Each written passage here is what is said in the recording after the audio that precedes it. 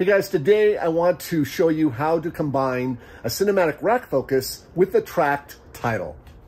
Steve, you mean something like this? Exactly like that.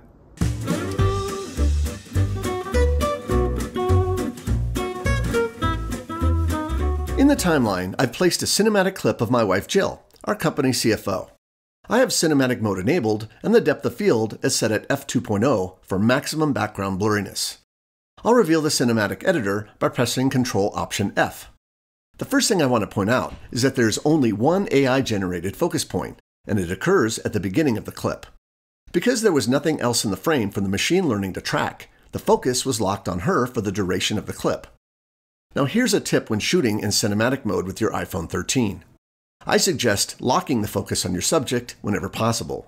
Because the iPhone is always hunting for things to focus on, locking the focus will save you work in post because you won't have to deal with random camera-generated focus points that show up in your clips.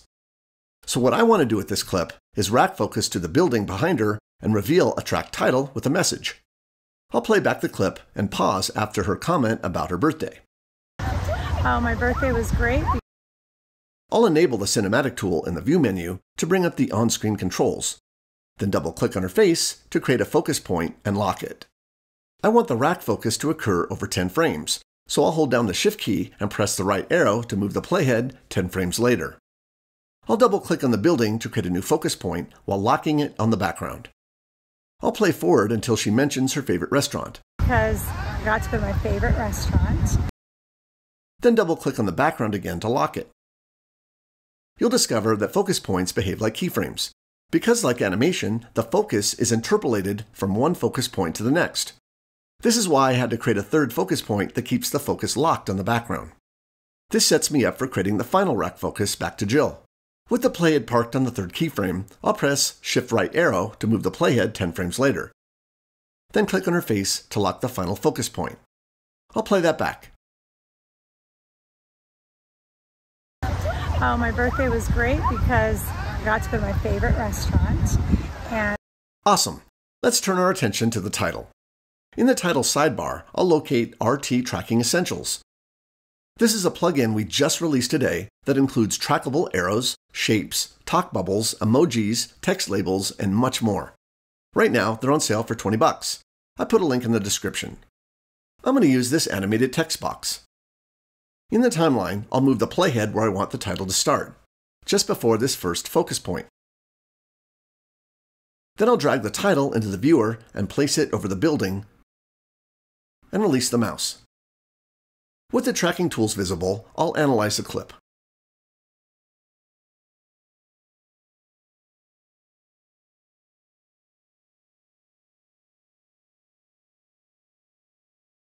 Scrubbing over the clip, I can see that the title is tracked with a subtle camera movement. Next, I'll jump into the text inspector to do some formatting. Mark published a ton of parameters that you can adjust for this one graphic alone. In order to see all of them, I'll double-click at the top of the inspector to make it full height. I'll enter my text, change the font color, the size of the graphic, the box fill color, the box fill opacity, the outline color, and so much more. I'll reposition the text box over the building. Great! For the final step, I want to create an animated blur that matches the rack focus.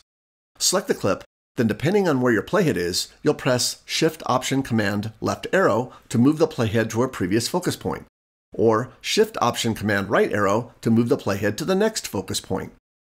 With the playhead on the first focus point, I'll press Command-Up arrow to select the title. Press Option 5 to reveal the effects browser, then double-click the Gaussian blur to apply it to the title, and press Command 5 to close the effects browser. In the inspector, click the film strip to reveal the video inspector and set a keyframe for the blur amount, which is currently set at 50%. Press Command down arrow to select the cinematic clip and press Shift-Option-Command right arrow to move the playhead to the next focus point. Press Command up arrow to select the title, and in the inspector, set the blur amount to 0. Press Command down arrow again, then Shift-Option-Command right arrow to move to the third focus point. Press Command up arrow again, and set a third keyframe. This keyframe locks the Gaussian blur amount to the previous keyframe's value at 0%. Command down arrow again, Shift-Option-Command right arrow, Command up arrow, then set the final blur keyframe at 50%. Before playing back, I want to extend the title to the beginning of the clip so that it's part of the background that will come into focus. Let's take a look.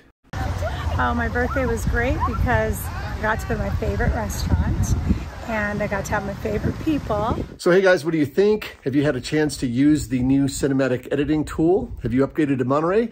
What do you think about combining the tracker with the cinematic rack focus? Let us know in the comments below. And we're trying to get to 100,000 subscribers. So if you haven't subscribed, please subscribe, hit the like button, and thanks for watching.